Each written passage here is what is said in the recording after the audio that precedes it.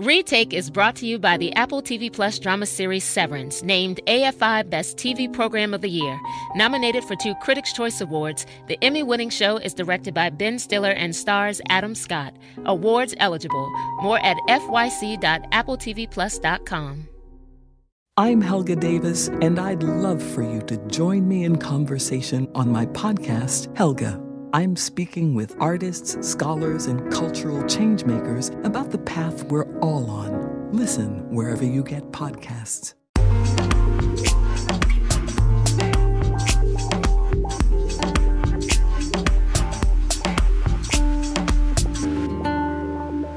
LAist Studios. Hi, everyone. This is Retake. I'm your host, John Horn. Happy New Year to you and yours. On this week's episode, new reports about Hollywood's hiring practices show few gains for women. Plus, my 2 top movies of 2022, one a narrative film and one a documentary that I'd recommend you seek out. You'll hear my conversation with veteran Harry Turner, the subject of the incredibly moving documentary, Wildcat. I was this lost soul, and I went to the jungle, and these kittens kind of made me strong again. But first, my interview with writer-director Sarah Polley. Her new movie, Women Talking, is a work of fiction, but I believe it holds many truths, especially in its powerful depiction of how women are marginalized and what it really means to be a male ally. Women Talking is also a beautiful film to watch.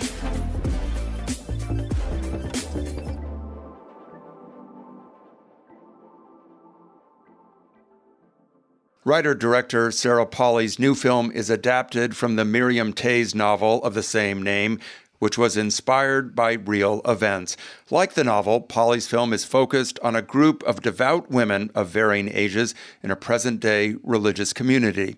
They and their children have been repeatedly sexually assaulted by the men who run the community, and over the course of several conversations, the women must decide. Do nothing. Stay and fight. Leave. It is not a simple decision.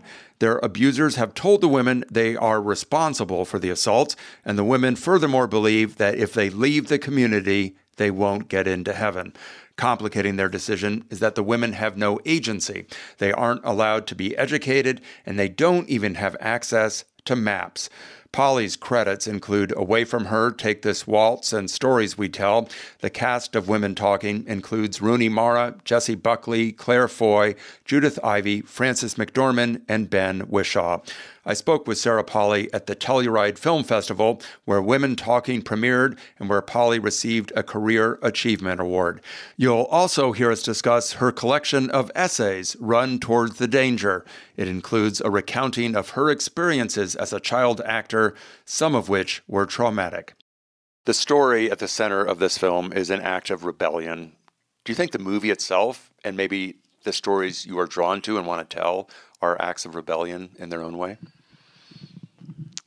I mean, I certainly think this book is an act of rebellion, and I tried to be very true to the spirit of this book. And yeah, but it's rebellious in all kinds of not obvious ways as well. It's obviously rebellious in the sense of taking on the patriarchy and talking about building a new world. But I found it also rebellious in the sense that the women also have to look inward and within themselves and how they've absorbed patriarchal attitudes and how that has how they've impacted each other, and also what it means to be a perpetrator, what it means to be guilty in a society that is based on inequality and power structures, not just patriarchy.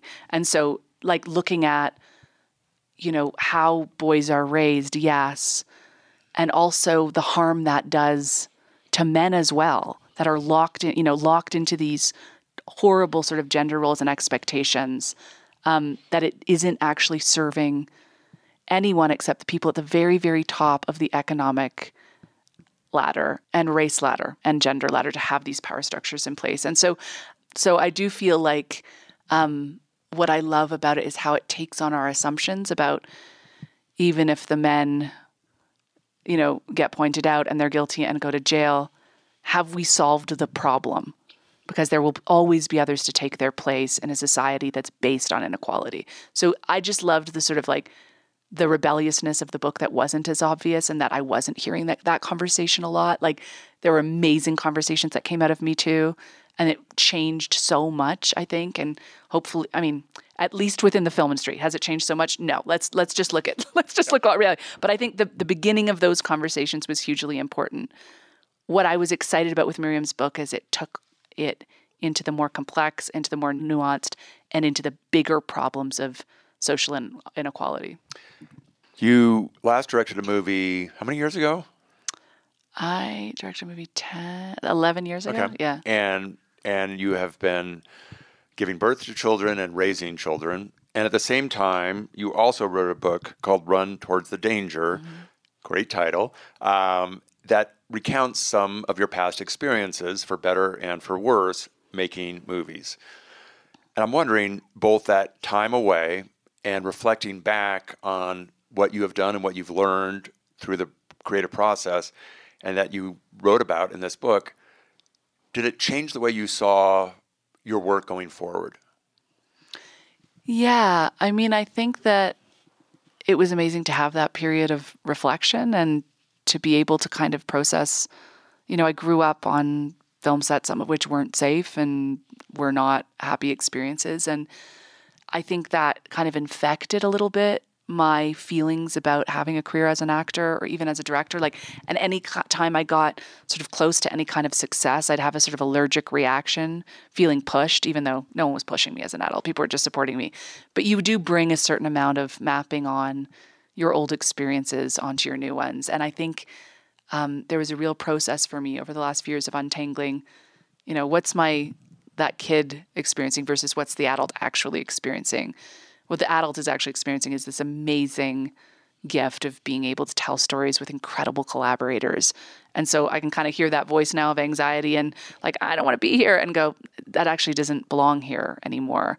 And so I think I've sort of come back into filmmaking with this enormous appreciation of like what I get to do and the excitement of it and the gift of it. And I think it just took me a long time to get there, to know how lucky I was. And with good reason. I mean, I felt like my life was at risk as a kid on sets, and it was not a happy place to grow up, but it's a very happy place now, and I have agency.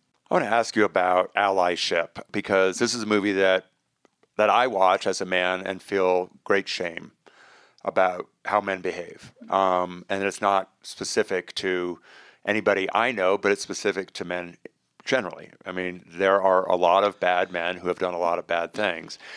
And there's a character in this story named August, who's played in the film by Ben Whishaw, who feels to me like a very good example of an ally in terms of letting these women tell their story and record it, write it down. How would you define like what allyship looks like? And is Ben's character in a way an iteration of allyship? For me, it always was. Like, that was the word I used from the beginning when I, was adapting that character and reading it in the book, is he's sort of a model of what an ally should look like, I think. And I think a lot of that is holding space, finding out how you can be useful, listening. And I think it's really, really hard. I think it's really, really hard how to know how to do it well. So I do think that it was very important to me that there be a male character in this film that was very, very good. And actually the only one we get to know and really see their face is very, very good. And I think the film at large for me is less about what we want to destroy and more about what we want to build. And I think that the conversations about what we want to tear down are really important, but we have to make more important what are our imaginings of what our future could look like? What could it look like if boys weren't raised with these toxic, rigid ideas of what it means to be a man? What does a really great ally look like? What does a world that treats people of all genders, men, women, and all genders well? It's certainly not this one. I mean, I certainly don't think like capitalist patriarchy is working for most men either. So I just feel like the breaking down of all of those things is important for everybody. And it was really important to me to show what's possible. Like Ona says that to August at one point. It's really good that you're here to remind us of what's possible, because it's easy to forget. It is easy to forget. I mean, it's very easy to forget as a woman every day. It's very easy to forget that there are good men out there, and there are also really great people of all genders raising really great boys right now. But they're not as loud, and there needs to be a lot more of them. And, but yeah, what I love about August is his ability to listen and also to make himself practically useful without thinking he knows what the solution is and taking his lead. Useful and almost invisible. I mean, while you're talking about that, I'm thinking, like, studio executives need to behave like August, that they have a skill, which is the ability to help somebody tell a story. And what August does is he gets out of the way as much as he can and lets these women tell their story without him interfering. And I think that's also a model for the creative process, that if you are really going to bring about equality and representation in Hollywood, it's about enabling the underrepresented people. The women in this story are incredibly underrepresented in terms of how they're treated in this religious community. And August lets them have a voice.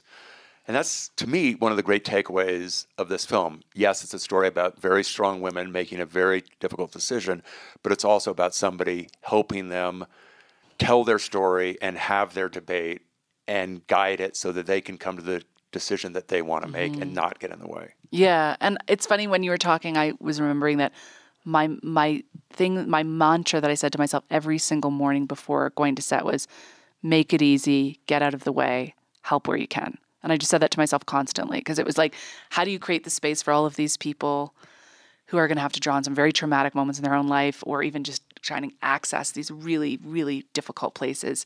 How do you create a space that's conducive to creativity and also doesn't hurt people? And August certainly does that. He makes it easy, gets out of the way. But when he is asked to contribute, he does. And it's not like he's not, yes, does he feel shame? Yes. Does he feel embarrassment? Yes. But it's not paralyzing, because I think the shame we can get into around this can be paralyzing. And then we're making people who have been marginalized, and this certainly goes for race, I think, like, we can make people feel like they have to make us feel better constantly, or like then they have to deal with all of our big feelings of shame. And it's like, yes, it's appropriate to feel really awful about how men have behaved, how white people have behaved. Absolutely. But you need to, like, get your boots on the ground too and get moving. And if that's paralyzing you, making you useless, so you're just sitting around talking about your shame all the time, not helping anybody, I'm not sure what that does. So I think it's finding that line between the reality of what history has been and accountability, and figuring out how we help move those conversations forward and be of service and of use to the people who have actually suffered the most. Women Talking opened in limited theatrical release on December 23rd. It expands into wider release on January 20th. Coming up, the documentary Wildcat. Retake is brought to you by Apple TV Plus, presenting the drama series Severance, crowned the best series of the year by the New York Times, Los Angeles Times, Variety, The Guardian, Vanity Fair, and more. Nominated for 2 Critics' Choice Awards and honored by AFI as one of the top 10 best television programs of the year. The Emmy-winning drama series is directed by Ben Stiller and stars Adam Scott, Patricia Arquette, John Turturro, and Christopher Walken. Awards eligible. More at fyc.appletvplus.com. LA Made is a new series from LAist Studios about bold innovators and how they changed our world. I'm MG Lord, host of the first season. Blood, sweat, and rockets. The rocket industry was booming in Southern California in the late 1930s. Women have always been making essential contributions to aerospace, but it left out a lot of people. Subscribe to LA Made on Apple Podcasts, NPR One, or wherever you get your podcasts.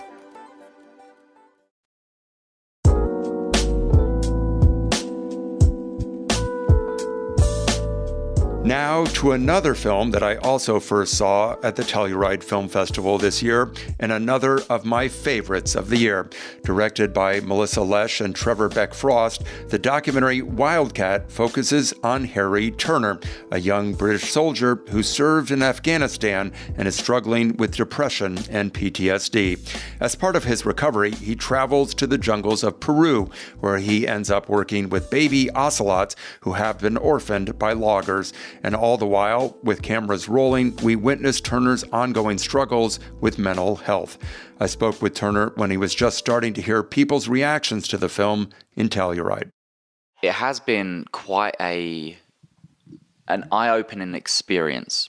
People coming up to me and telling me about either their child who has suffered with depression or either a friend who has committed suicide. And then when they talk about the film and they say, this could be very impactful to people who are struggling.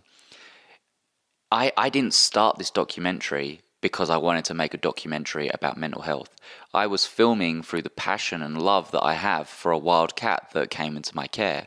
And so therefore, the footage of me in the hammock and me chilling out with him and bottle feeding him and, teaching him how to hunt and doing all these things, it was just because I really, really loved it. It wasn't for the fact that I thought this was going to be shown to millions of people, let alone the fact that I was going to be crying on screen, let alone the fact that my family were going to be involved. And so for me personally, the people coming up to me and telling me, stories about how beautiful they thought it was and how open I was and how honest the film was, it's been beautiful but also quite emotional at the same time, because 1 in 4 people struggle with depression. 22 veterans in the US commit suicide per day. And so when you think about these numbers and then you have these people coming up to you, it makes you feel like I started off this project with just a camera and a cat, and now I'm potentially changing people's lives. There are different ways in which this movie is made. There's the footage that you shoot yourself with a camera as you're with the ocelots or when you're in the jungle. There are the filmmakers who come in and film, and then there are fixed cameras, kind of like a reality television show. And one of the fixed cameras captures a very, very private moment.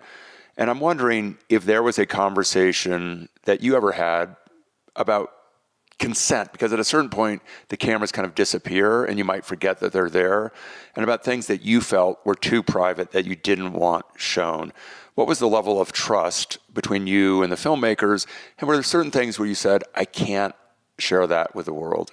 Between myself and the filmmakers, there was a lot of, I would say, respect. And with that respect, it was knowing boundaries.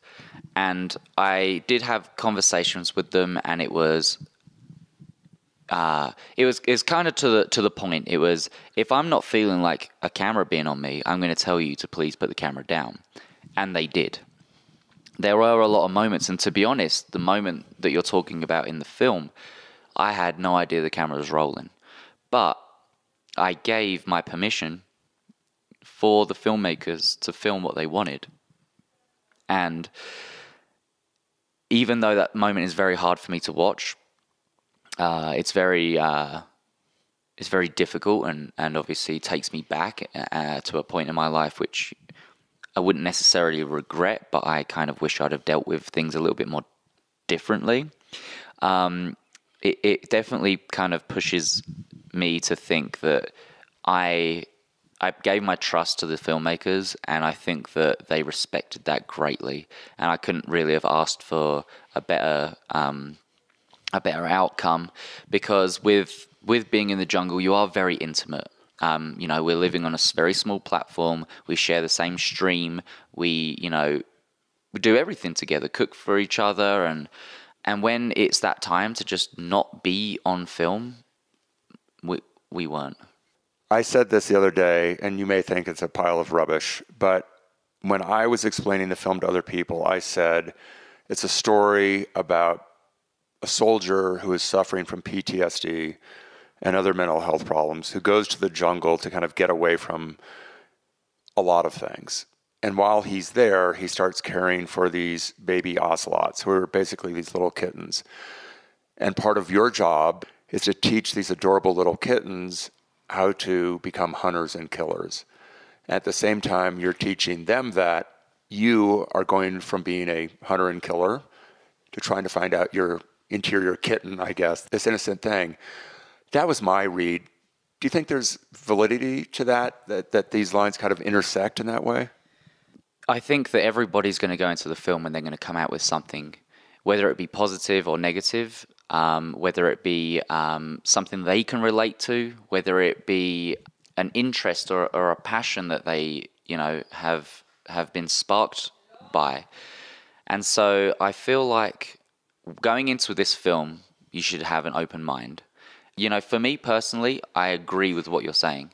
I think that, I was this lost soul and I went to the jungle and these kittens kind of like made me strong again, and I was trying to make them strong.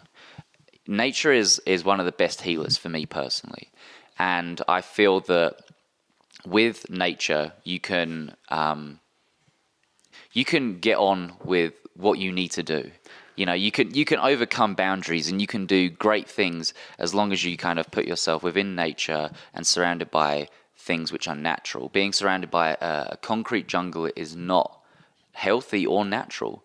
And it's one of the main reasons why what I'm doing right now with trying to raise money so that I can buy land in Ecuador, so that then I can not just protect and conserve and also potentially do some work with other animals, but to also take people who are veterans or who are people who are struggling with mental health to the jungle so that they can feel how I felt back in 2014, and they can be in nature and they can be like, wow, I feel alive again.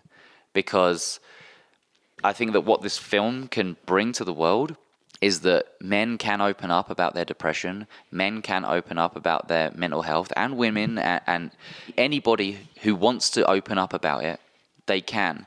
And they can find strength in nature, because nature is the best healer there is on this planet. Harry, great to see you. Good luck. Thank you. Wildcat is in select theaters and currently streaming on Amazon Prime. Coming up, 2 new studies reveal a disappointing lack of progress in Hollywood when it comes to hiring women and people of color. I'm Emily Guerin. In the next season of Imperfect Paradise, the podcast series from LAist Studios, the wellness industry, a bastion of health, spirituality, and QAnon? Feels like the cosmos conspired to put me here to learn from this woman. She's actually kind of like Kundalini royalty. Imperfect Paradise, yoga's queen of conspiracy theories, a new podcast exploring radicalization in the wellness world. Listen to episode 1 wherever you get your podcasts.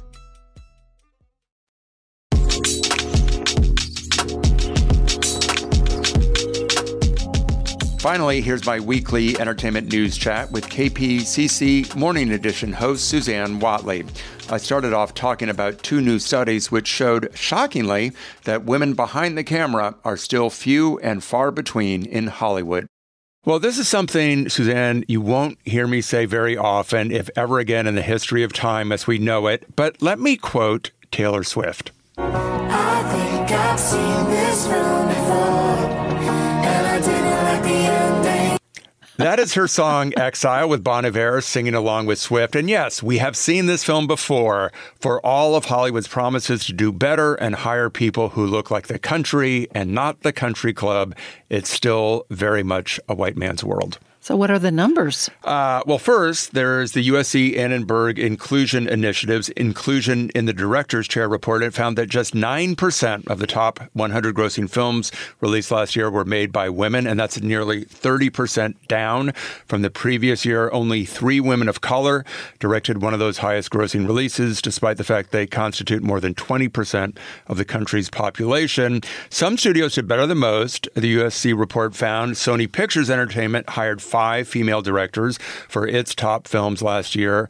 And when the time frame changes to the top 100 films over the last 16 years, Paramount Pictures fared the worst, with just 3 women behind the camera among its 170 releases. Let me say that again. 3 women directors out of 170 movies. In the real world, that gets you in misogyny jail. In Hollywood, it's just the way things are. And in addition to the USC report, the San Diego State Center for the Study of Women in TV and Film released its annual celluloid ceiling study, and it looks at many jobs behind the camera. The findings are equally grim. 93% of the top 250 films last year had no female cinematographers. 91% lacked a female composer. 75% didn't have a female editor. And 70% had no women as writers. And there were no material short-term gains in any of those jobs. Something interesting my husband has pointed out, since he is an editor, that actually started as a woman-dominated field because it was negative cutting in film. And eventually, I guess a lot of the women have been sort of shut out of the action now. Just a bit. Just a bit. Are there any solutions to this virtual exclusion of women from these roles in Hollywood? Well, yes. And one of the things that was interesting is that the San Diego study demonstrated that movies that are directed by women tend to have more women as department heads. So when a woman directs a film, the percentage of female writers is 4 times greater than when a man directs, and the percentage of female cinematographers is 5 times higher. So you can start by hiring women directors, because they will hire women department heads. So you got to hire the women directors first, and that means you, Paramount Pictures. All right, Paramount Pictures wearing the cone of shame this morning. Thank you, John, and have a great weekend. You as well. Thanks for listening to Retake. Happy New Year. We'll see you again next week. I'm John Horn. Retake is produced and engineered by Michael Cosentino and Monica Bushman. The editor is Suzanne Levy. And a special thanks to the entire KPCC LAist newsroom. Support for this podcast is made possible by Gordon and Dona Crawford, who believe that quality journalism makes Los Angeles a better place to live.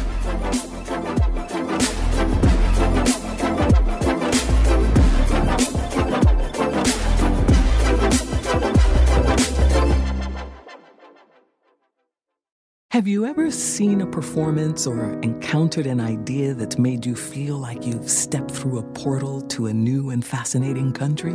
I'm Helga Davis, and for the 5th season of my podcast, Helga, I'd love for you to join me in conversation with the extraordinary people that make those performances and have those ideas, like poet Claudia Rankin, choreographer Bill T. Jones, and playwright Michael R. Jackson. Listen to Helga wherever you get podcasts.